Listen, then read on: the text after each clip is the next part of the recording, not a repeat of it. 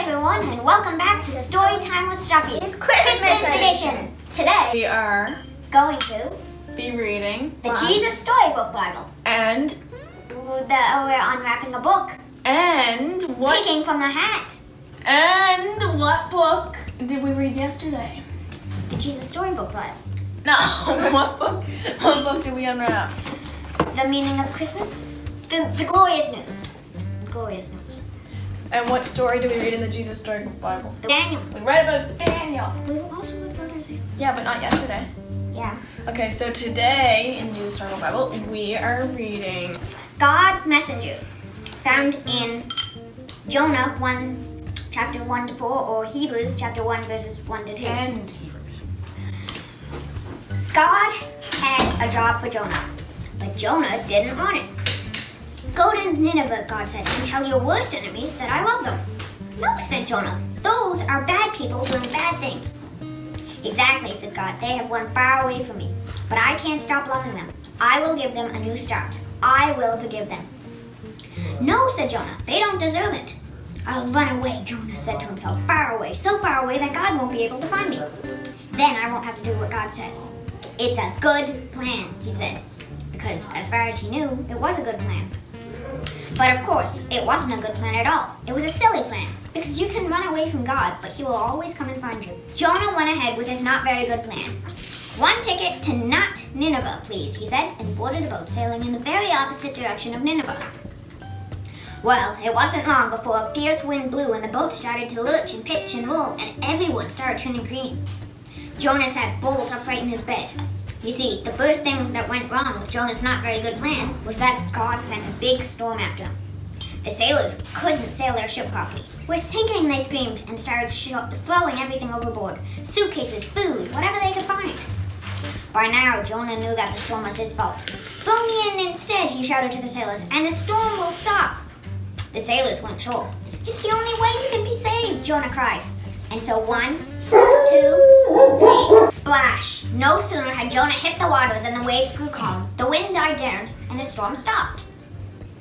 Just then, when Jonah thought it was all over, when he was sure he was going to drown, God sent a big fish to rescue him. The fish swallowed Jonah whole with one big gulp. Jonah must have thought he died. It was so dark in there like a tomb. But then he smelled the rotting food and felt the slimy seaweed and knew he wasn't dead. He was in the belly of the fish. Sitting there in the darkness for 3 whole days, Jonah had plenty of time to think. Pretty soon he realized his plan was, well, a very silly plan indeed. He was sorry for running away. He prayed to God from inside the great fish and asked God to forgive him. Trust a wild snake. After 3 days, the fish spat Jonah safely onto a sandy beach. Just then, Jonah heard someone calling his name. And this time, Jonah said yes.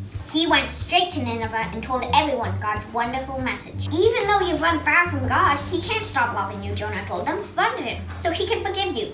The people of Nineveh listened to Jonah and they started loving God.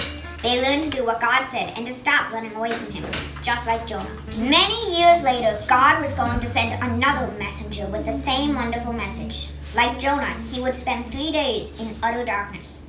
But this messenger would be God's own son. He would be called the Word because he himself would be God's message. God's message translated into our own language. Everything God wanted to say to the whole world in one person. Then, why was Jonah swallowed by a fish? And And how long was he in the fish's belly? 3 days, and so he could get transported, and he had to think. He had lots of time to think what he was going to do, and he prayed in the fish's belly too. Okay. Anyway. Why was you did that? That's your fault. Why was Jonah afraid to go to Nineveh? Because the people of Nineveh were bad and they were wrong and they did wrong things in the Lord's eyes, and Jonah thought that they should be, wiped off the face of the earth. Now you pick a book. There's only 4 left. Pick them. Okay. And Amy unwraps it. And I picked that too. Hold that. Santa's Favorite Story by Hisako Oiki and Ivan Ganschev. That's a Russian name. Ivan Ganschev. One cold day in December, a fox was walking in the forest. As he looked at the snowy trees, he remembered that it would soon be Christmas. Then he heard something. He sniffed the air and looked around. There, fast asleep against the tree, was Santa Claus. He was snoring. Oh my goodness, thought the fox. Santa Claus has come early this year. I'd better go and tell everyone he's here. So he hurried off to tell all the other animals that lived in the forest. When they heard the news, the animals hopped and ran and scampered and flew to the tree. A squirrel chattered excitedly, and Santa Claus slowly stretched, yawned, and then opened his eyes to see the faces of a dozen little creatures. Why are you here? They asked him. Is Christmas going to be early this year? Asked the fox. I'm sorry if I've worried you, my friend, said Santa. I went for a long hike this morning to get in shape for Christmas Eve, but I guess I walked until I got too tired. Maybe all those heavy presents will be too much for me to deliver this year. The animals looked alarmed. Does that mean there won't be a Christmas anymore? Asked the fox. No, no, no, said Santa in a kindly voice. Christmas hasn't got anything to do with me. Sit down and I'll tell you all the story of the first Christmas. It happened long, long ago in a faraway place called Bethlehem. Some shepherds were watching over their sheep in the fields outside the town. It was very quiet and still.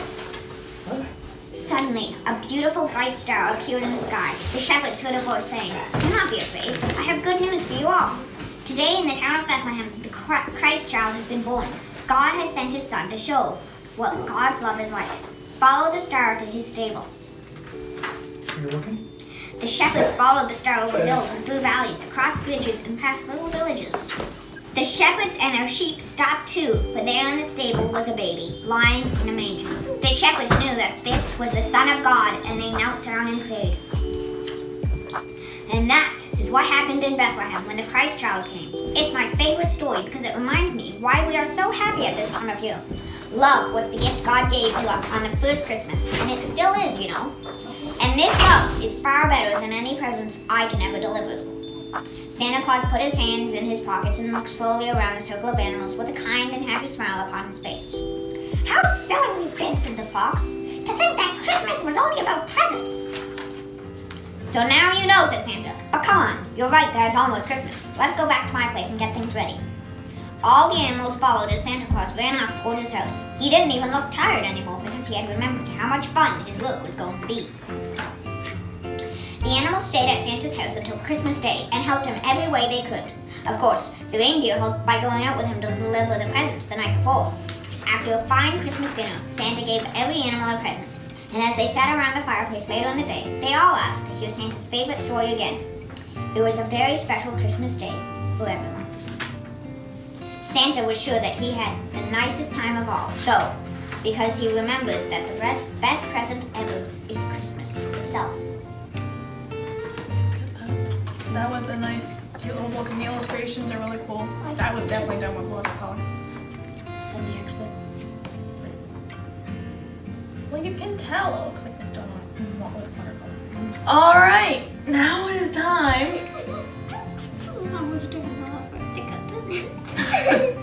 Wow. Colin wants to get his voice back then.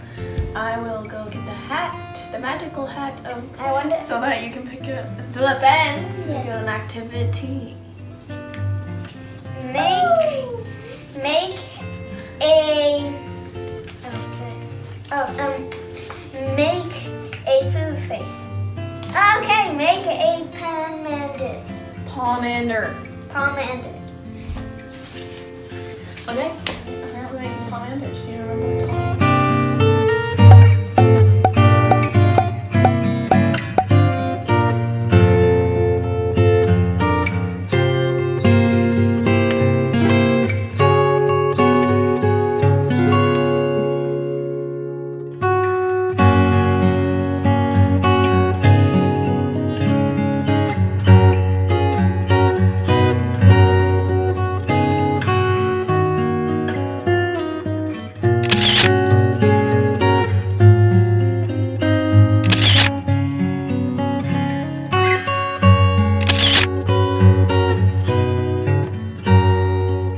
for watching. Bye.